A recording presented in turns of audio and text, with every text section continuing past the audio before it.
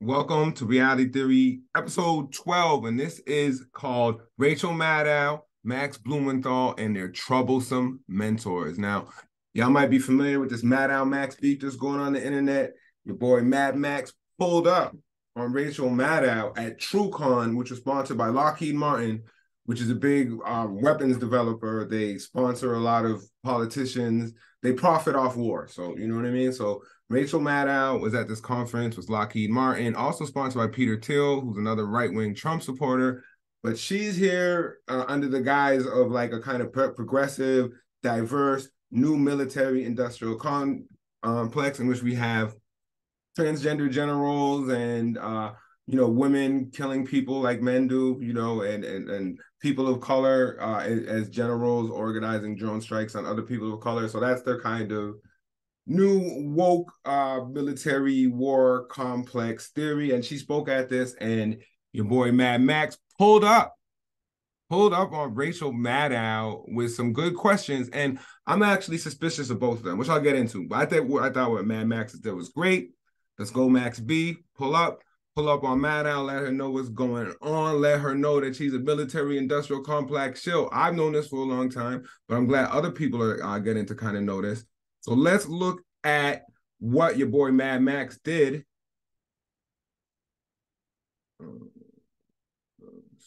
Sorry about that. Let's make sure I share sound.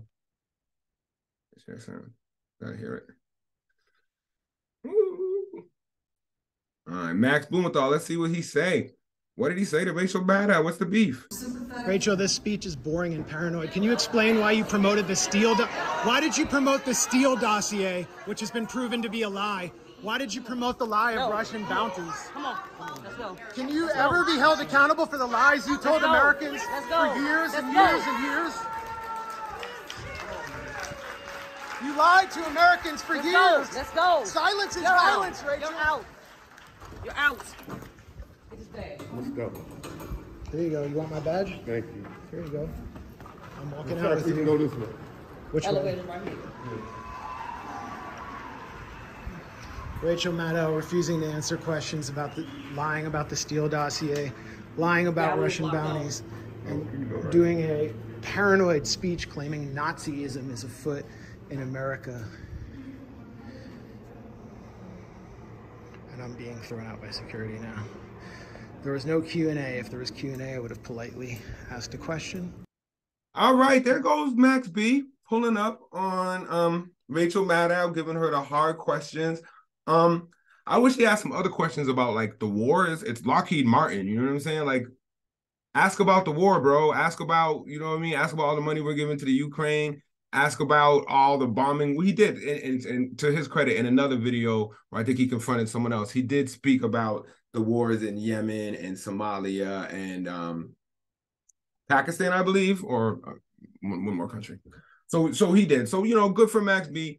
Pulled up on Rachel Maddow. Now, I don't know why anyone's surprised that Rachel Maddow is at a military industrial complex convention, because she's been like a warmonger her whole life, but she's a warmonger for the Democrats, right? So she's, if the Democrats are at war, she's definitely supporting Hillary Clinton's war. She's a big Libya cheerleader, which was horrible. So let's look at what she did in Libya. MSNBC's Rachel Maddow lines up behind Obama's attack on Libya. So she was very pro-war when it came to Libya. She did oppose Bush's war in Iraq, but when the Democrats are in power, when it's Bill Clinton, Joe Biden, Barack Obama, she is a cheerleader for their wars.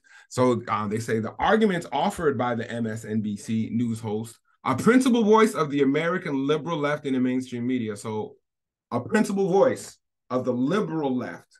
And, traditionally the liberal left is supposed to be the anti-war segment of the American population. Not anymore, thanks to Rachel Maddow.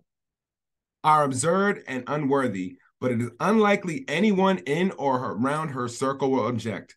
The social layer is fully committed to the Obama administration and, moreover, the defense of American imperial interests with which it identifies. In the final analysis, its own comfort and peace of mind. This helps explain the collapse of the official anti-war movement in the U.S. since the 2008 election. I think a lot of this had to do with Barack Obama. I think a lot of the anti-war left supported Barack Obama, and they thought he was going to be an anti-war president, and they kind of tricked him, or he tricked them into believing that his wars were kind of justified. And this is a common Democratic tactic. Like Bill Clinton will run for president on being an anti-Iraq war president, and then he will bomb Bosnia, and he'll bomb Iraq himself. So it's, these Democrats and Republicans that go back and forth, but one thing that stays consistent is the wars. Maddow began her program Monday in a typically flippant manner. In the United States of America, we are used to thinking ourselves as a superpower, as a world leader, as a country capable of throwing our weight around when we feel the need to.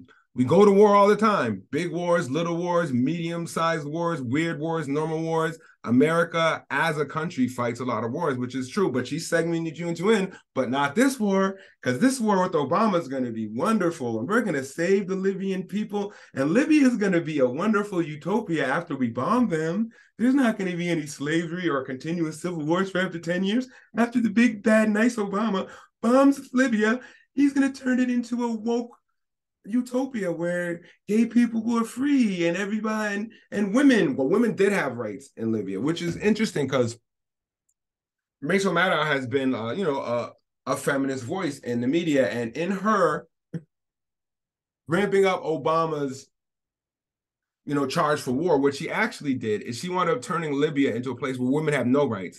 Gaddafi actually gave women a lot of rights. Women had a lot of rights. Poor people had a lot of rights under Gaddafi, and Black Africans had a lot of rights under Gaddafi. After Rachel Maddow and Obama's war, you have Black Africans who are enslaved. You're going back to a type of Sharia law where women don't have rights. You know what I'm saying? Because the Islamic extremists who Obama and Hillary Clinton funded and who Rachel Maddow supported took over the country and took away all the rights that Gaddafi had given them. Maddow's cynical tone hints at criticism, and a vaguely anti-establishment, even anti-war stance, while actually committing her to no position or analysis whatsoever. Why does the U.S. government go to war so frequently? What has been the character of those wars? What is their attitude towards those conflicts? About that, nothing. Maddow noted that Obama made his public statement about the latest U.S. military action while in Brazil. She continued, President Obama announced his own military invention, but he pointedly declined the opportunity to do it in a way that the U.S. presidents usually do. The current administration's decision, the news program host explained, to forego the chest-thumping commander-in-chief that goes with military intervention in any kind is kind of fascinating and rather blunt demonstration of just how much this presidency is not like that of George W. Bush. So Obama bombs people and he's quiet about it, right? And George Bush bombs people and he talks trash. So that's a real big difference, and Obama is so great. From there, Maddow presented clips of past presidents while running for office, posturing as humble peace candidates. She went on, a candidate named Barack Obama promised that. The difference with Mr. Obama as president is that he appears to be walking more of the walk as well as talking that talk. He's going to war. He ran as an anti-war president. He got a Nobel Prize. And then he had horrible wars in Libya, Syria, Yemen, drone strikes in Somalia. All right, let's finish with this article has to say. But Obama has launched a military assault against virtuously defenseless country, and of course escalated the war in Afghanistan, which he said he would end to unprecedented levels while maintaining 50,000 U.S. troops in Iraq, which he said it would end. How is that different from Bush? It isn't. It's just that you have the liberals are now supporting Obama in his war, and before you had the conservatives supporting Bush in his war, but it's two sides of the same coin. All right, now let's look a little bit more at what Rachel Maddow wants to do to Libyan journalists. Rachel Maddow wants to kill Libyan journalists. That's how she feels like the war in Libya should have happened. She thinks they should have been more attacks on Libyan journalists. Like, that's what she would change about the war. If she could go back and make a few changes, it's not that she wouldn't invade. She would just make sure to take out the journalists first. So MSNBC's Rachel Maddow had a discussion last week about the U.S. role in Libya war with Colonel Jack Jacobs, an MSNBC military consultant. Jacobs describes the U.S. military's ability to jam communications that take place between units of Gaddafi's army then referred to the U.S. ability to jam electronic transmissions that occurs when Gaddafi's army forces, blah, blah, blah, ground planes, blah, blah, blah. After responding to this, wow, Rachel Maddow asked, one of the things that people have questioned is the U.S. has high levels of electronic capability. Why is Libyan state TV on the air? Why is that not one thing they want to shut down? So she wants to shut down the media in Libya so the people can't know what's going on. She wants to have, what she really means is she wants America, as they've done before, to bomb media organizations and kill reporters who are civilians so they can't report the injustices that America is doing. So this is Mrs. Left-Wing Rachel Maddow supporting the horrible, disastrous war in Libya. And if you paid attention to how it wound up very horribly. And people like Hillary Clinton, Rachel Maddow, Barack Obama, Samantha Power, a number of these Obama administration officials and their cheerleaders for MSNBC and CNN are directly responsible for this war. I don't know if you should get war crimes, maybe. Let's go see. So Maddow wonder, okay, that's the same thing. So who is Rachel Maddow's mentor? Like, it has to be like Gloria Steinem. It has to be a feminist icon, maybe a left-wing icon, Noam Chomsky. No, her mentor is Roger Ailes. Do you guys know who Roger Ailes is? I hope we have some left-wing people who are watching my show, because I think you might have a different view of Rachel Maddow after you know that one of her closest friends and mentors who taught her about the news game is Roger Ailes, who is widely known as a racist, homophobic, sexist, xenophobic, pro-war. I guess that's the word they do agree on. They're both pro-war. They both like it when their political party is in power and they bomb other countries. So if they do have a friendship that's based on anything, it can't be about gay rights, because Roger Ailes is not only homophobic, but he pushed an extremely homophobic agenda while he was at Fox News. It can't be women's rights. It can't be women's rights. Have you seen the movie Bombshell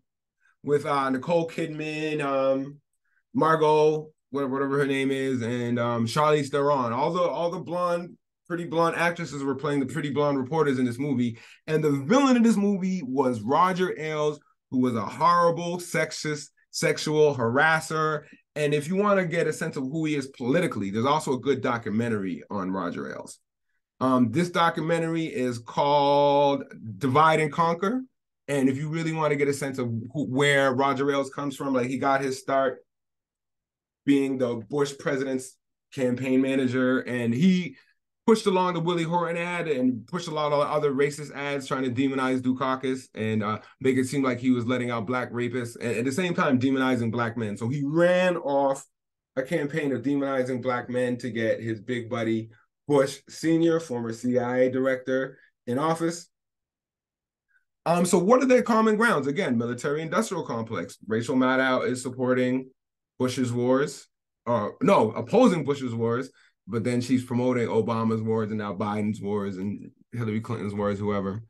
So let's look at their friendship. Why are they friends? Rachel Maddow had been on the air for 7 months when Vanity Fair published a Q&A with cable news' newest darling in April 2009.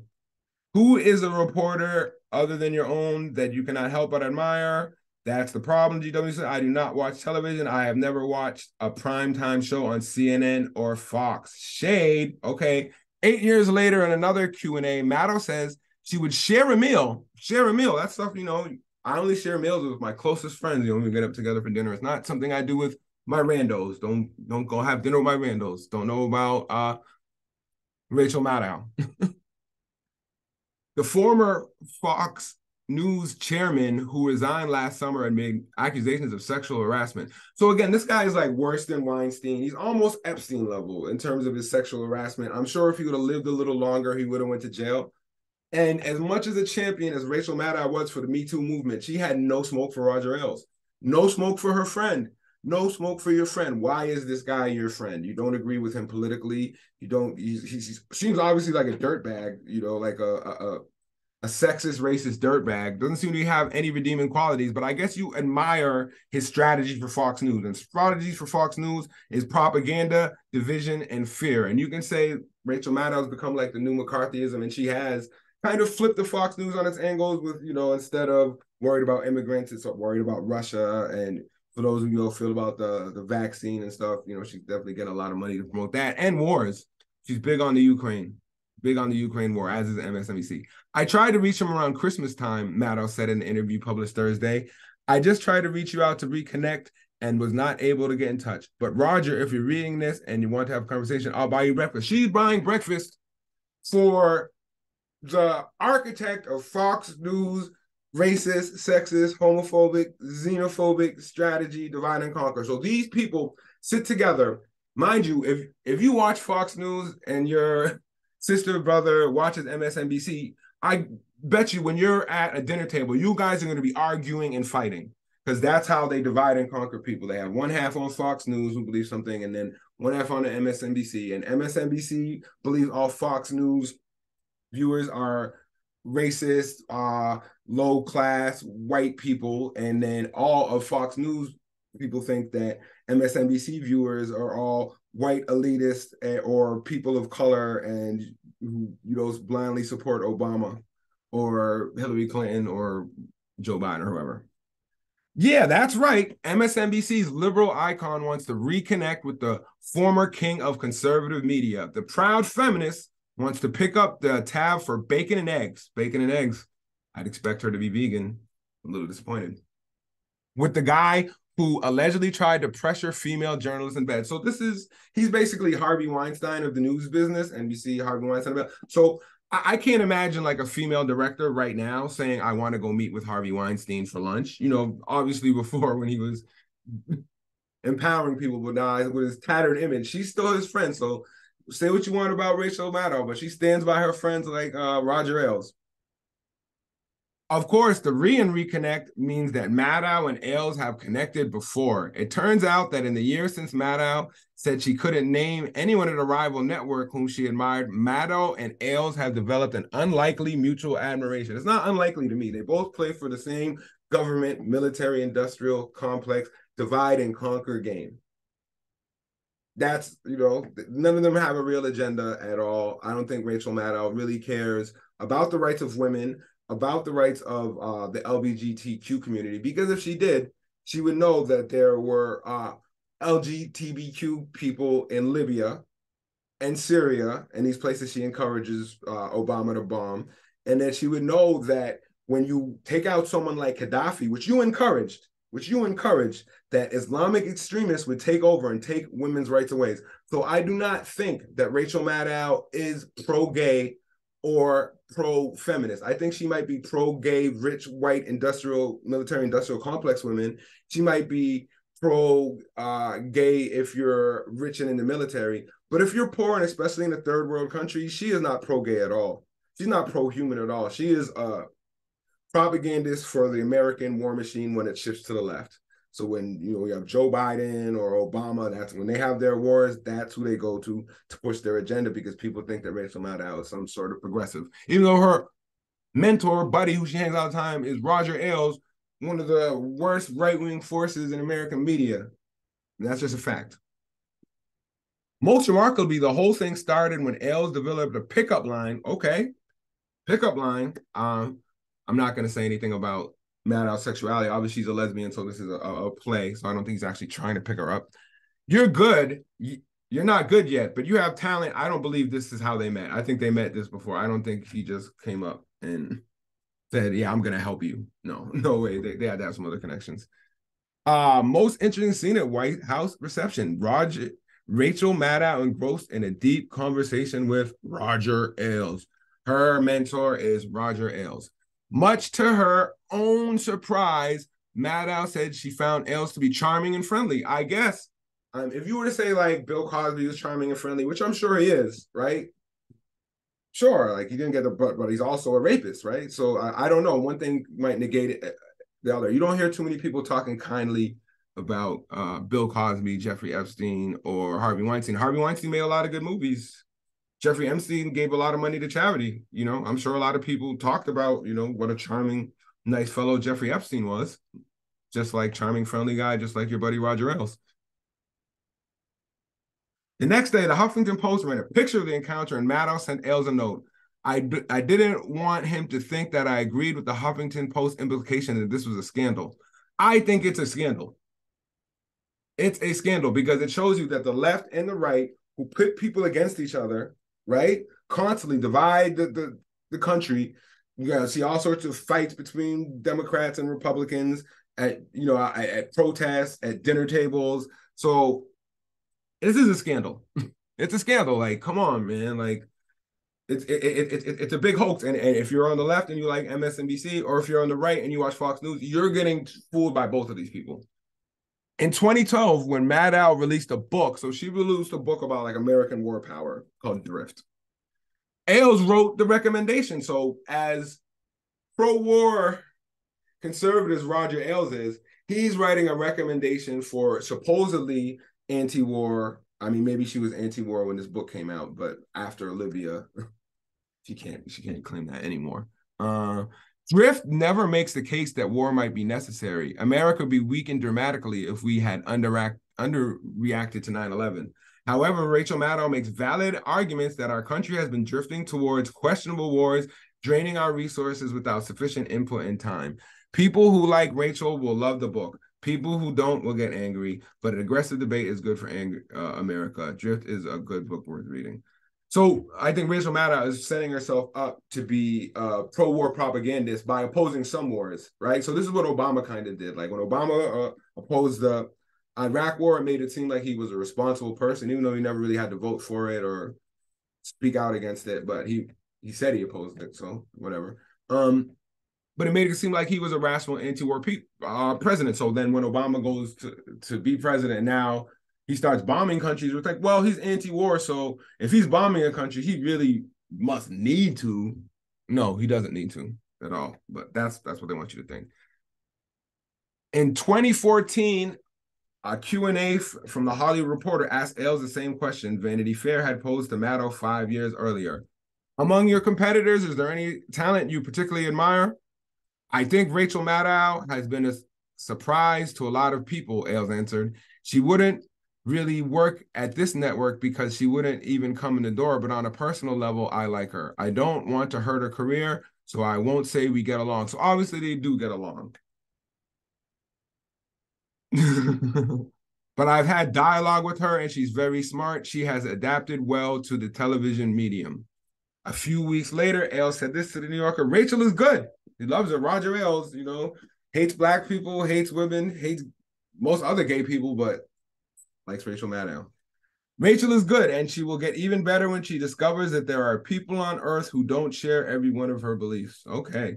About a month after that, Mediaite reported that Maddow and Ailes have been spotted together at the Carlyle, a very expensive restaurant, an establishment with a delicious-looking, if overpriced, breakfast menu. So, again, I only get up with my closest friends for meals.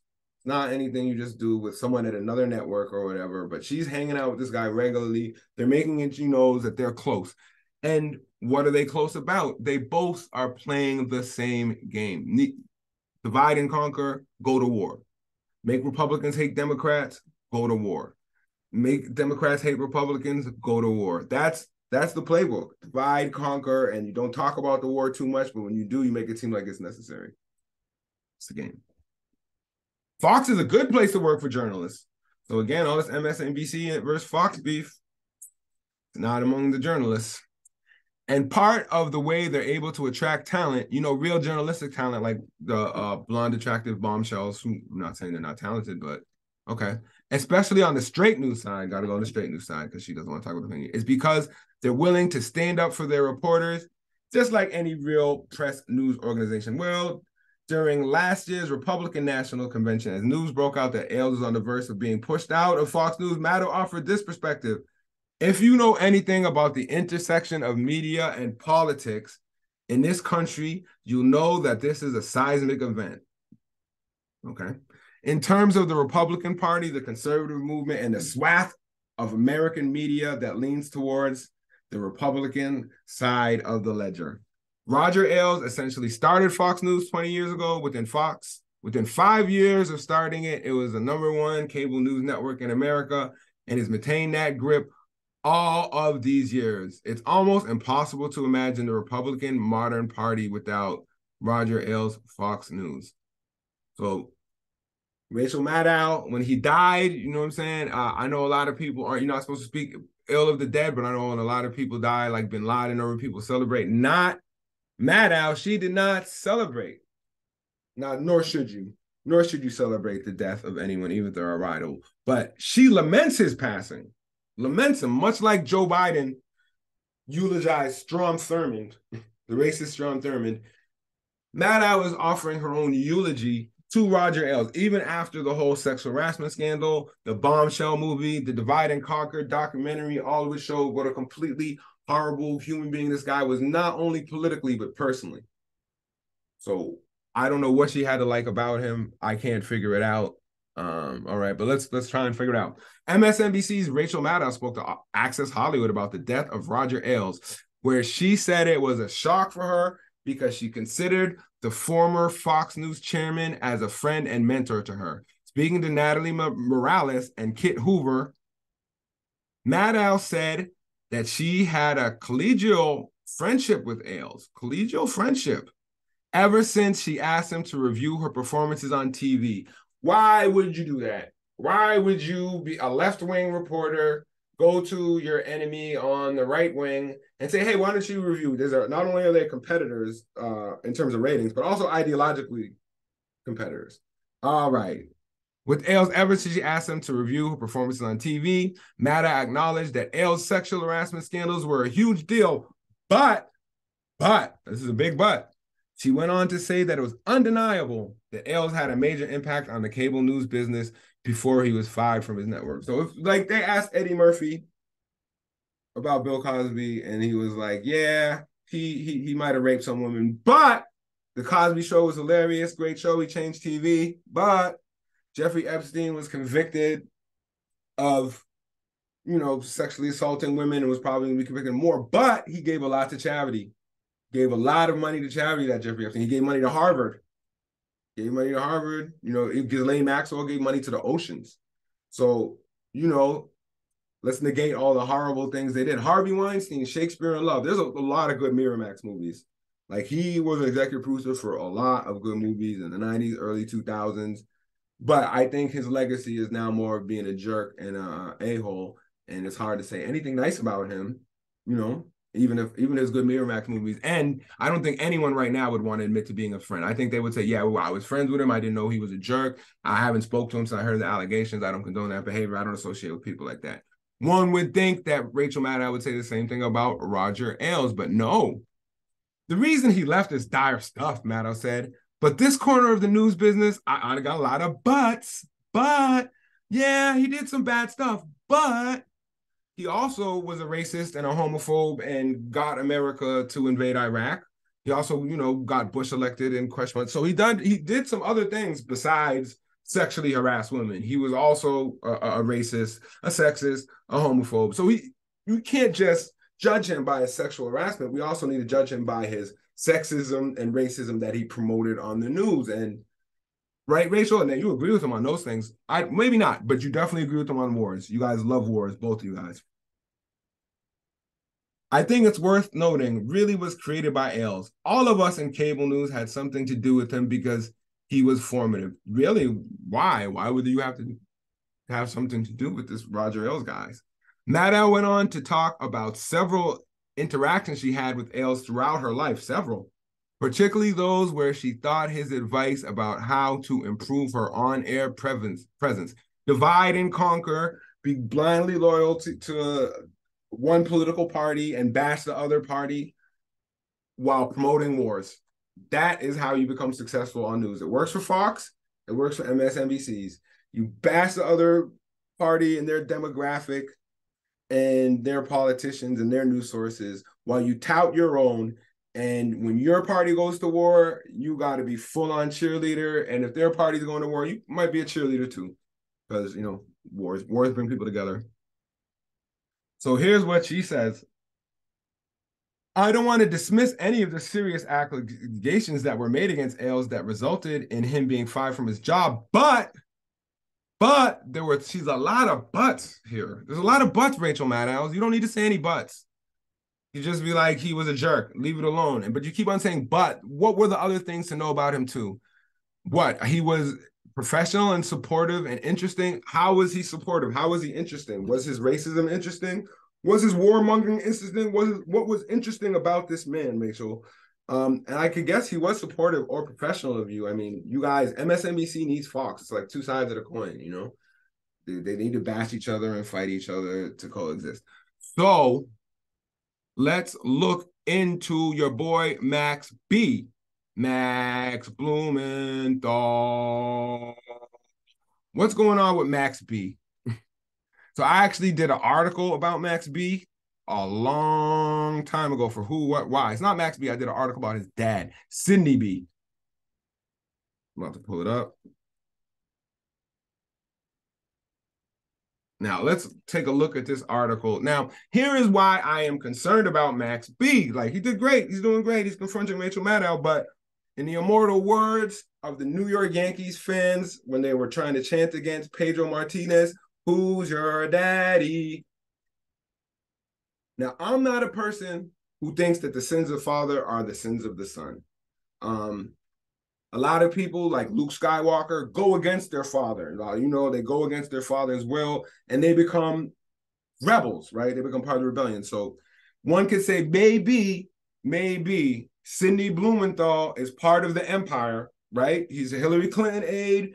We're going to get into him being a bit of a war profiteer. But Max Blumenthal is fighting against his father. He's fighting against, like, it seems he is, right? He's fighting against the wars, and Sidney Blumenthal was profiting from the wars, right?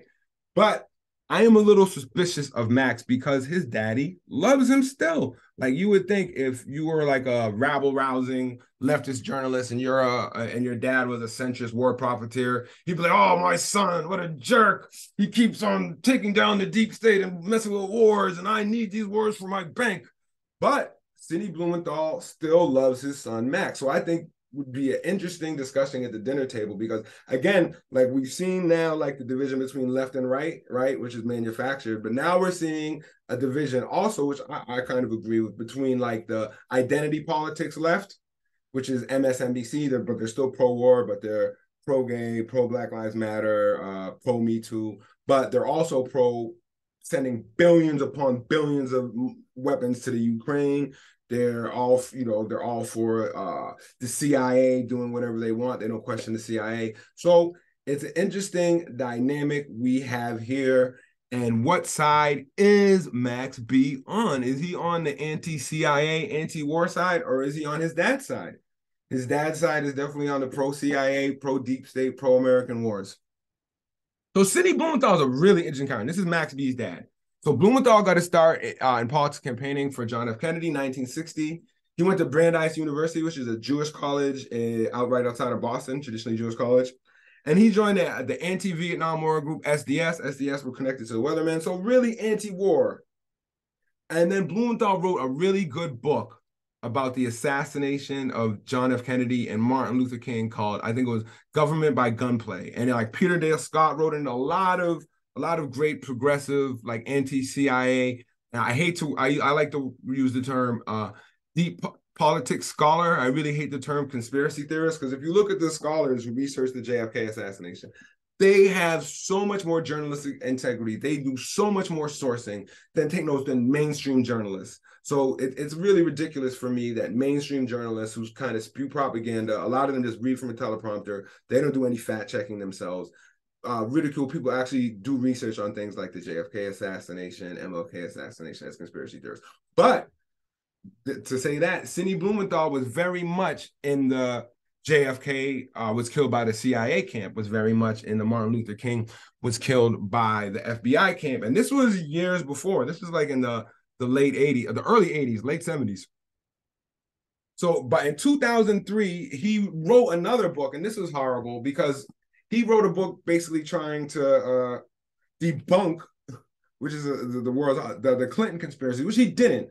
And, you know, a lot of this came from Arkansas, where there are allegations that Bill Clinton was involved in the CIA Contra cocaine drug target at Amina with Barry Seal, a lot of credible allegations against Bill Clinton coming from people like Terry Reid, Chip Tatum, L.D. Brown, so many allegations of Bill Clinton being involved in the drug trade. So the ones pro-conspiracy who realize, I think when I say pro-conspiracy is that you kind of realize that politicians can be evil and can deal drugs and assassinate people too. That will put you in the conspiracy camp. And if you don't believe that, if you believe that politicians will never kill people, never hurt people, never lie, never deal drugs, then you're not a conspiracy theorist. But if you believe that those things are possible, then you are. So he totally changes. Like he started working for the Washington Post, which is known to spread CIA propaganda, becomes like a mainstream journalist, becomes a big Clinton supporter. So before he was a Clinton supporter, like on paper, he was a Clinton cheerleader, writing for various outlets talking about how great the Clintons were. So although Blumenthal was denied a spot on Clinton's staff after President Obama named him Secretary of State, he continued to serve the Clintons in other capacities, being a part of the Clinton secret spy network. So Max B's dad was the head of the Clinton secret spy network. So like even more secret than the CIA.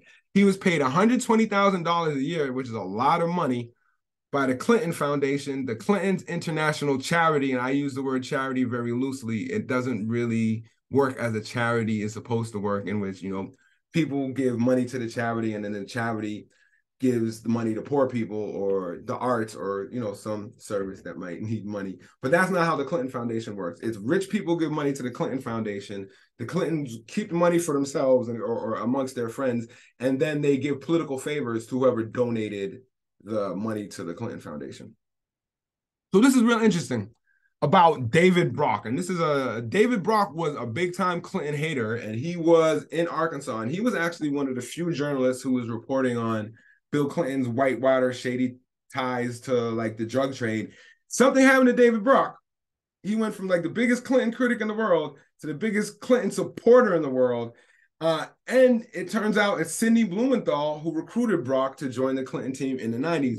What did Sidney Blumenthal do to recruit David Brock to turn their biggest enemy into their biggest supporter? I don't know. It's probably another episode. Still, Blumenthal's relationship with Hillary Clinton while she was Secretary of State had little to do with charitable giving or the media, as his work with the Clinton Foundation and Media Matters might suggest.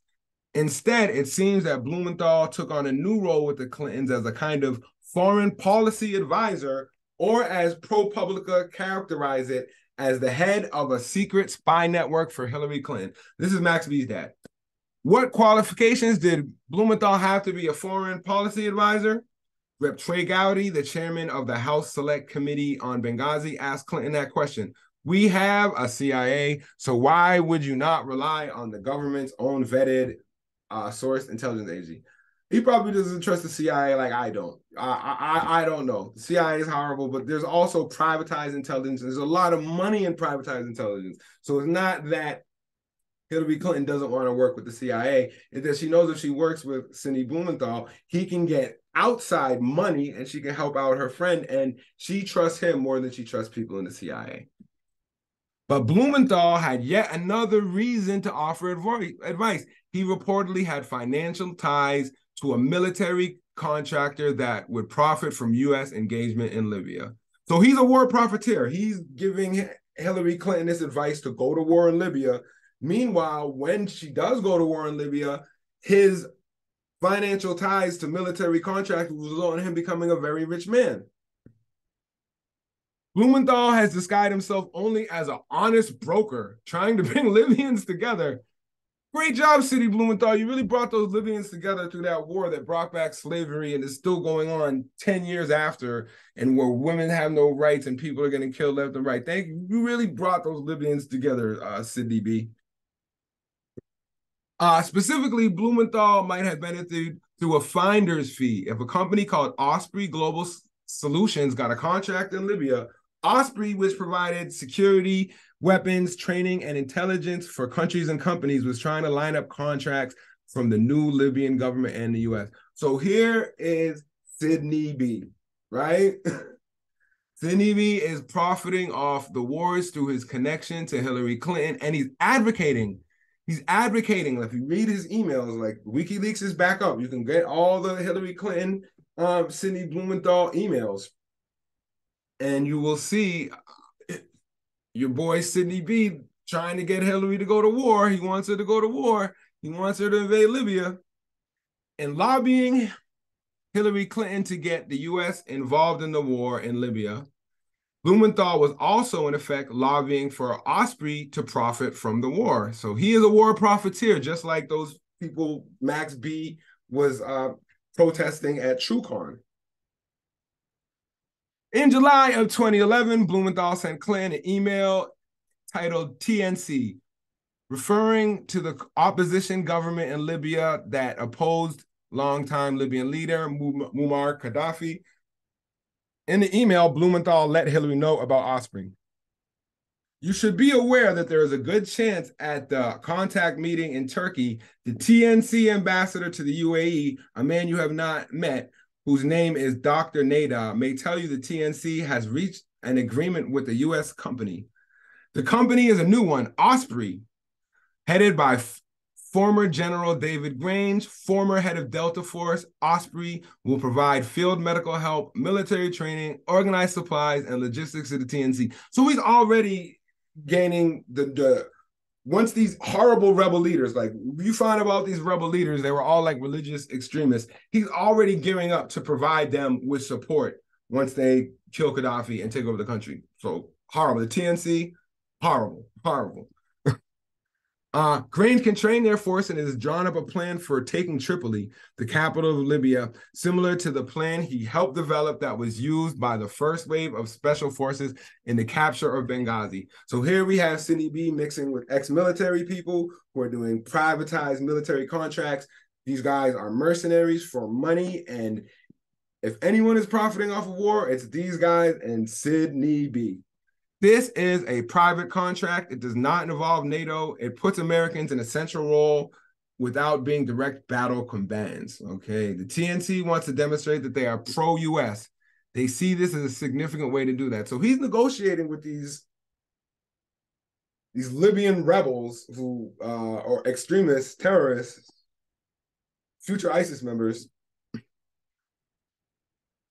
to provide them with training. Like, so he wants to train these crazy terrorists who want to kill Gaddafi. The TNC's leaders have given to flights of fancy that Gaddafi will fall tomorrow or the day after, have come to the conclusion that they must organize their forces and that they must score a military victory of their own over Gaddafi that is not dependent solely on NATO in order to give them legitimacy. So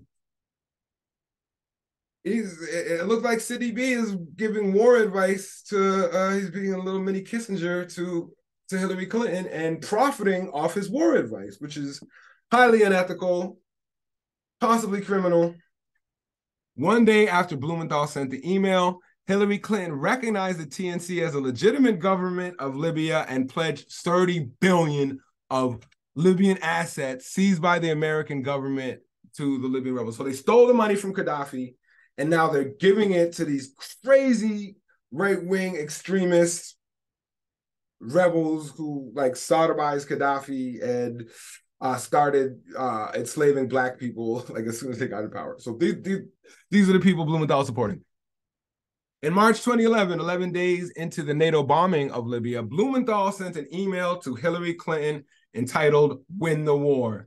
In the email, he enlisted the motivating factors for a U.S. interest in overthrowing Gaddafi. So Blumenthal's all in, man. He's all in on this war, bro. Like, Max B, confront him, bro. Like, next time you have dinner, right, just have a little camera on him and be like, yo, Dad, what's up with all these wars you started in Libya, man? You got all these money to start wars? That's whack. Do that, Max. Come on, man. I know he's your dad, but if you're really a rebel, if you're really a Jedi and you're fighting the Empire, you got to go after Darth Vader. So you got to confront him and put it on the internet like you did the Maddow, man. I want to see it, man. Come on, Max. All right. The positive case for national interest in terms of removing Gaddafi, establishing stability in North Africa, which it did not do. It added massive instability. That war just spilled over to everywhere, spilled over to Syria. ISIS spread. Yeah, great job. Security, democracy in Egypt, economic development, effect throughout the Arab world and Africa, extending U.S. influence. Now, that's the only thing here that really worked. Counterbalancing Iran, maybe. The humanitarian motive offered is limited. So while they were selling this war as a humanitarian war, Sidney B knows. He knows it's not a humanitarian war at all. Like the rebels they were supporting, they were the ones using the chemical weapons, not Gaddafi. You know what I mean? They were claiming. Susan Rice said that Gaddafi was giving Viagra to his soldiers to rape like Libyan civilians. This was proven totally false. This was something spread by MSNBC, Rachel Maddow, and those people. Totally false. And it turned out it was actually the U.S. supported extremist terrorists who were doing the raping. So, yeah. Blumenthal ended the email, read the poll, win the war, no way out. So he's telling her, go to war, go to war, go to war, and went on to stress how important defeating Gaddafi could be to Obama's 2012 re-election. So he's saying you got to go to war to get Obama re-elected because the American people love war. And he's not really disclosing the fact that you got to go to war and I'll make all this money off Osprey. I'll make all this money off my military contracting connections. They were warned. To be fair, in other emails in February and March 11th, Blumenthal let Clinton know some of the risks of intervention.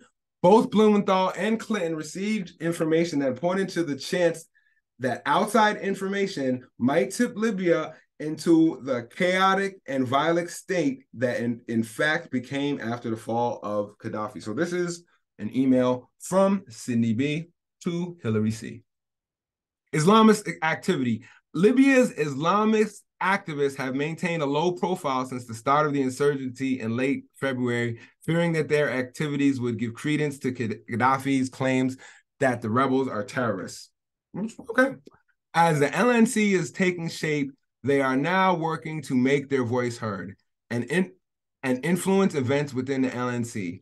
Ali Salabi, Salem al-Shiki, and Mohammed al-Gurtel, leading Islamic figures who had taken refuge in London and are close to the Muslim Brotherhood, drafted a national pact, which looks like a roadmap for organizing the role of the Islamic movement in the transition to oppose Gaddafi Libya. So the Islamic movement in Libya has been horrible. As I say, the sub-Saharan dark-skinned Africans are being sold as slaves, beaten and tortured. Women no longer have rights. It's like a massive civil war in Libya. You don't hear about it in the news. You don't hear about it in the news, but don't go to Libya. Or if you do Google Libya, I guarantee you it won't be positive news. There'll be more news on more war because there's been wars for 10 years, 12 years since Obama's intervention at the behest of Sidney Blumenthal and Hillary Clinton.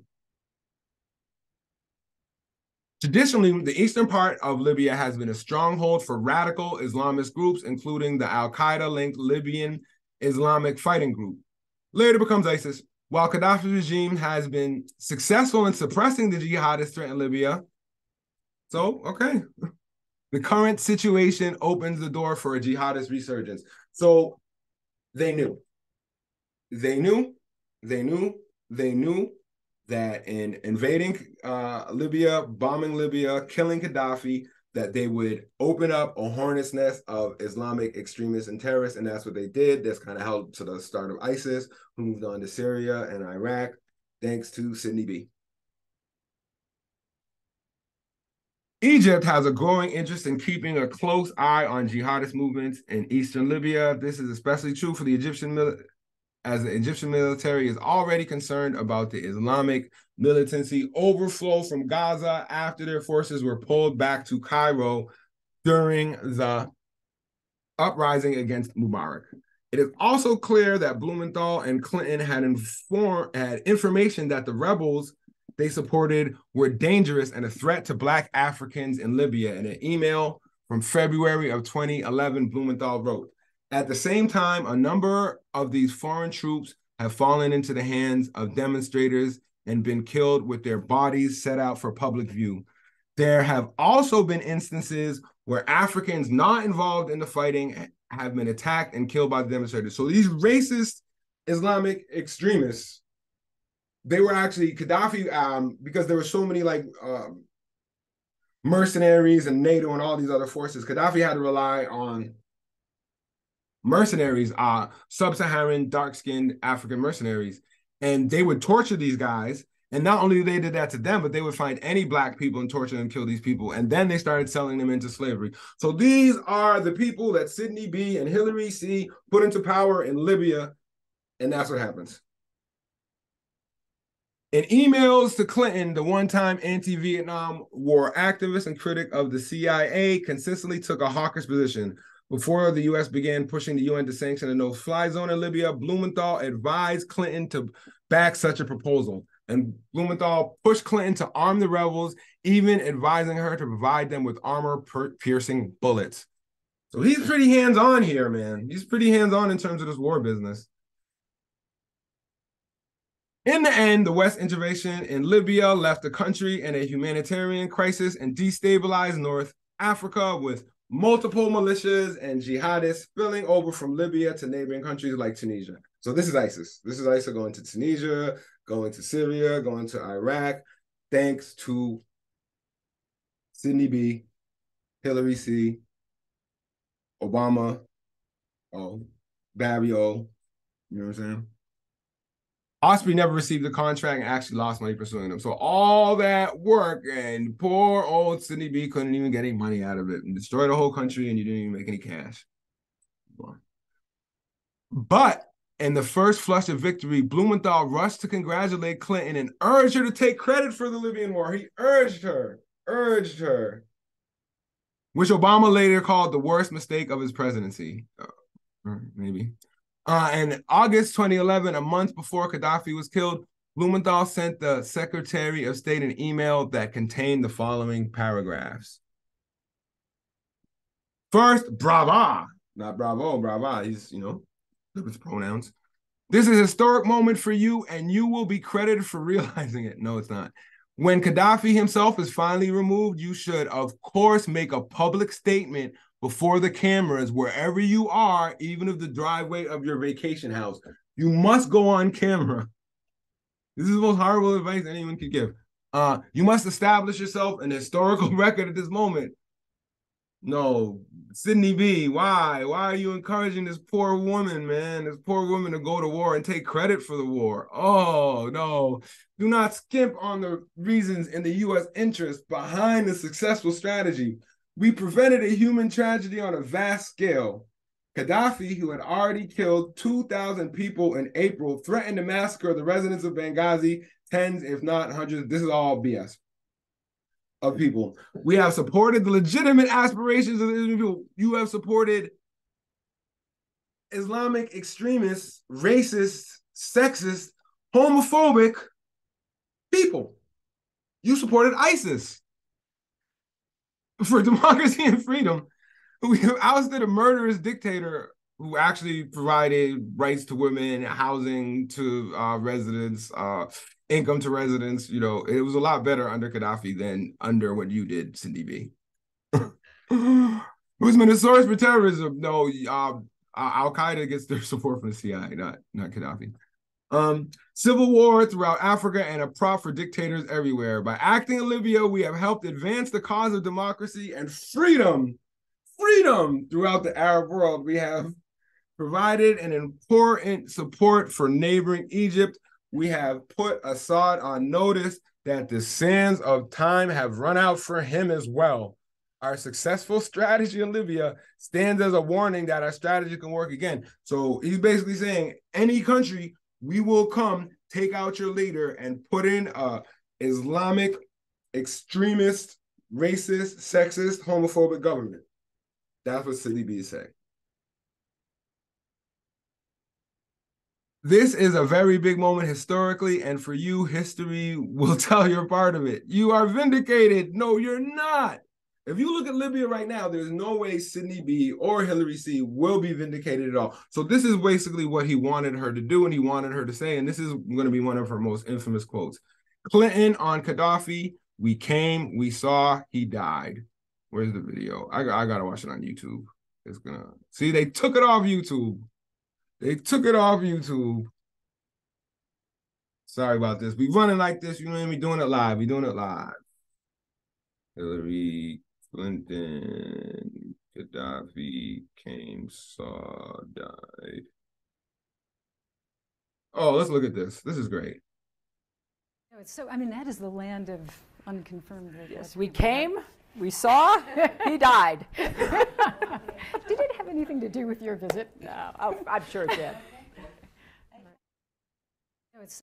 We came, we saw, he died. Millions of other people died. Millions, thousands of Africans were put into slavery. Women lost their rights. We created a destabilized region in which many more thousands of people would die from war. Sickening, sickening, sickening, sickening. Sidney Blumenthal and Hillary Clinton. All right, now I know a lot of y'all are probably saying, Casey, sins of the father are not sins of the son. Like, who? We don't even know if Max B and Sidney B, like, they might not even mess with each other. Well, you're a little wrong because Sidney B is a huge Max B fan. Huge Max B fan. Like, he loves him. You know what I'm saying? Like, let's look at some of this. Let's look at some of the WikiLeaks going on up here. Copy, boom, paste. So this is like a million emails that you can find from Sidney Blumenthal to Hillary Clinton, in which he talks about how great his son's reporting is. Like, he loves his son. Like, I would think that, you know, if you're a pro-war Clinton goon, you might have a problem with your son being an anti-war progressive journalist, but not Sidney B. Not Sidney B. Oh, look, he sends her all sorts of, he sends her, like, literally, if you could, like, let's just search, you'll see how many articles. Oh, WikiLeaks went down again. That's crazy. I have all of them, so goddamn. All right, there's like a whole bunch. I really wanted to search it though. This passed from my son in the streets of Cairo. What I found interesting is the wide disparity between Andrew Cuomo's numbers in New York nationally. And then, you know, so always talking about how he loves his son, how his son's up in the mix doing these great things. So this is, I really have to wonder about Max B. Max B. You could Google yourself on WikiLeaks. I don't know why they're not letting it happen anymore. They're not letting search happen. Let's see. They're not letting the search happen, but let's see if I do this. Max Blumenthal.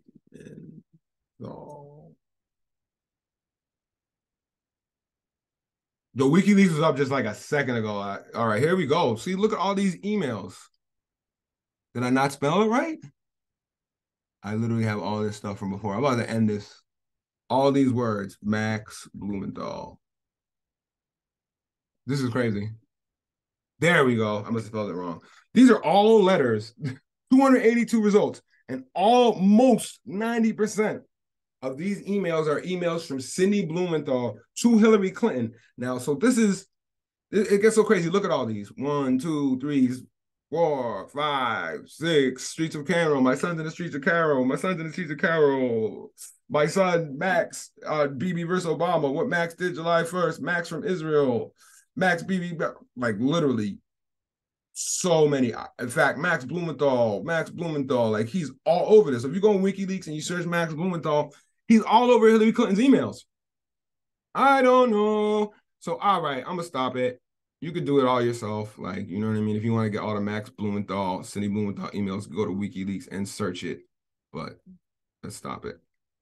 So, I want to know, Max B, what's going on with your pops, bro? What's the relationship? I understand, like, two people could have, you know, different political views in a household. But if your father openly supports war criminals and you openly oppose war criminals, you think there might be some division in the family, and you wouldn't think that your dad would be sending your articles to war criminals when you're an anti-war journalist. But that's it. That's it. So now y'all got to learn about the mentors of Rachel Maddow and Max Blumenthal, his dad, and hopefully I will put their little confrontation in a new perspective. And I really hope Max B is not like his father. I really, because Sidney B was once a progressive journalist, right? He was once an SDS. He wrote about the JFK assassination, and then he fell in with the Clintons. So this makes me think that maybe, just maybe, Sidney Blumenthal was never a progressive journalist. He was infiltrating progressive journalists. And that's why I'm a little worried about Max B. I don't want to cast any aspersions out there. You know what I mean? Hopefully he'll see this video and answer it and have an explanation about his relationship with his father. And, you know, neither of them are CIA. Who knows? But if you look at the type of stuff that Sidney B was doing, there was a lot of CIA type stuff. So that's it, man. That's the end of Reality Theory episode 12. Thanks for watching. Please share, like, subscribe, like my channel. Subscribe to my channel. Like my videos, share my videos. I got a lot of cool videos for Reality Theory. Check it out. Peace.